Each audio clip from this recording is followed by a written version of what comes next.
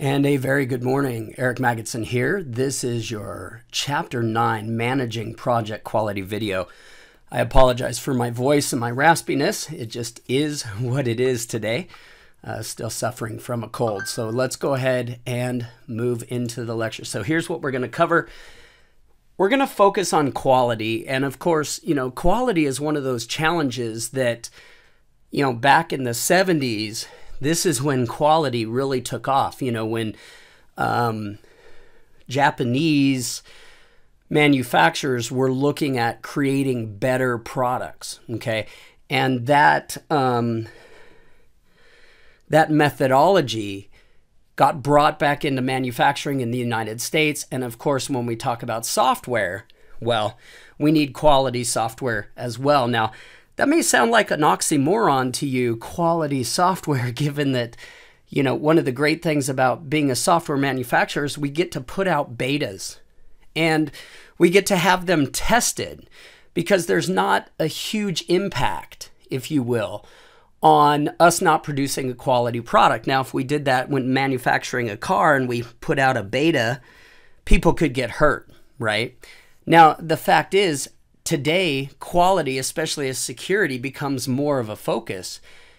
Quality becomes more of a focus to make sure our code is good, it can't be hacked, etc., that we're producing better products right out of the gate. So we'll look at a lot of these topics we're going to look at. We're going to focus on software management. However, these all play into any production of any product or service. So even a service, we can have quality, and we'll look at like help desk and what that means to have quality within a help desk procedure. So go ahead and pause this, look at these learning outcomes, and we'll move forward. So Henry Ford is quoted as saying, quality means doing it right when no one is looking. Okay, so, quality, the idea of quality has been around for a while, inherent or distinguishing characteristic, a property, something that makes quality. So if you think about the brands you use, how many brands do you use that are price versus quality? Meaning, a lot of times quality products will cost more. Okay, so maybe there's things that you purchase, clothes or electronics that you purchase because of the quality of the product. That's one of your key buying choices, right? So, fit for use, conformance to requirements. Is it going to meet the requirements that we need?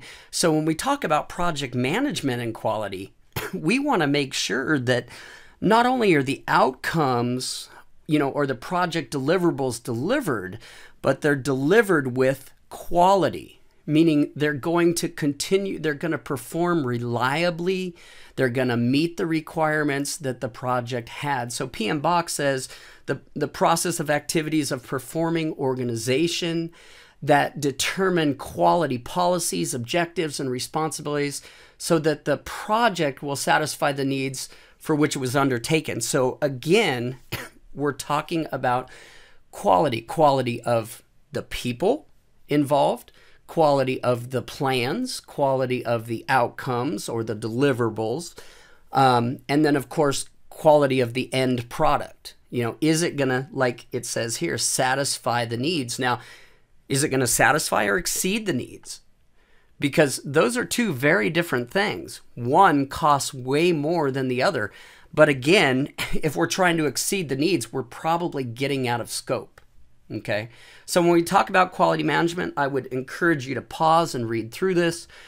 Quality management is a cycle. It continues around. We plan it, we assure it, we control it, and then we make continuous improvements. So we look to continue to improve quality.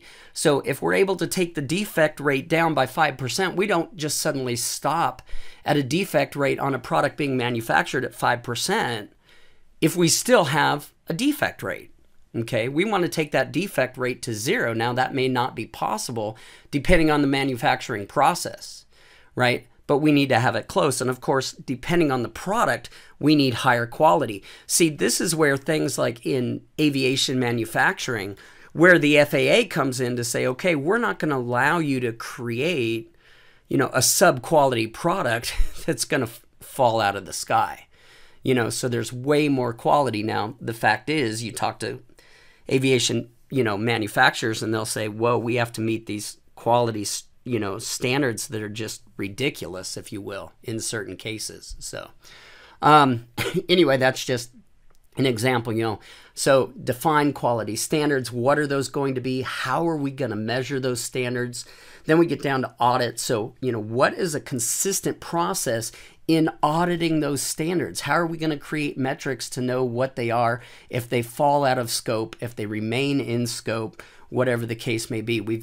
Once we have those metrics, we collect the data to test against those metrics. Okay. And we continue to collect the data. So a quality program means going back in and continuously looking. Now, when it pertains to software, this can be tough, but it may start with just simple code. What is the quality of our code? Is our code being produced with standards? Is our code being produced with good notation and documentation? That, remember, the majority of code, 80% of coding is done on existing code. So, is there things in place that if we go to make improvements after we deliver the product, that people are going to know what our code does, what this class does, what this method does, what these attributes are, that kind of stuff.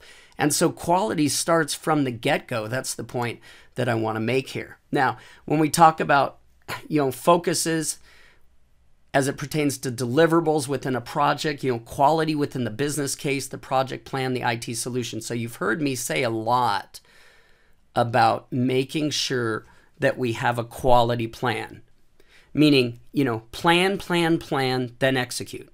Notice I didn't say plan, execute, execute, execute. I said plan, execute, or plan, execute. Sorry. The point is, the more we plan, the better our execution is going to be. When we talk about managing quality and processes, we talk about managing scope, managing risk, managing requirements, managing the design and the implementation, all from a focus on quality. So if you notice here, if we're talking about a product, and the amount of rework, okay, by defining requirements, design, develop, test, and implement, it's this equality line that the more we do this, right, the less we're going to have this. So if we're just here, okay, we're not going to, we're going to see rework. And what we tend to see is the less we do of this, the more rework we would have on a product. So as we do quality design, development, testing, implementing, and then improving out here, we start dropping the rework rate. And this is the same with code, folks. The better we test our code, the better we design our code, the better we produce consistent code, the better off we are. Okay. So here are the key players, if you will, within quality philosophies. Okay. So first of all, craftsmanship, deep knowledge of craft, high standards, attention to detail, work done using best materials available. So if we think about this, this has been around well before the concept of quality. Great craftsmen that produce great products and services that lasted for a long time. Okay. So as we get into talking about TQM or total quality management, the gurus with that were, Edward Deming. So this is Mr. Deming here. My first introduction into quality at JELD-WEN, which is a window and door manufacturing plant. We started implementing Deming's principles in quality and quality assurance. Guy by the name of Ken Austin. Yeah, Ken Austin was our first quality person there. He was the one that introduced this idea of creating metrics, of figuring out what the defect rates were, figuring out the quality of the raw materials coming in, and how those affected the quality of the products that we developed. Okay, so adding to that, the quality trilogy was Joseph Juran and then Philip Crosby, who created the top-down approach. Manager's responsibility to set the quality example for others to follow. Okay, so the idea that if we wanted a quality organization or an organization that focused on quality had to be a focus at the top, not bottom up, right? but a focus from the top down. So everything was done with quality. You know, processes were stopped and quality was implemented. So finally, Frederick Taylor brought scientific management, thus quality, you know, into the business world. So, you know, arbitrary rules of thumb. So workers produce so much each day, no more, no less. So if you remember some of the studies that were done around this, like the Hawthorne studies, you know, what they found was that a worker produced the same amount, but when there was a focus simply on the worker, what was the worker doing? You know, setting, you know, they changed everything. They changed the temperature in the room, the lighting in the room, all these things in the room as they did this study. And yet quality kept increasing and production kept increasing. And they didn't understand why till what they realized was the people doing the study were paying attention to the people doing the work. They were paying attention to the people. They were paying attention to the time and the product, and the quality got better. And that was the key, is pay attention to your assets. Okay, so realize that we're not just talking about quality in the product, we're talking about quality within the people producing our product or service.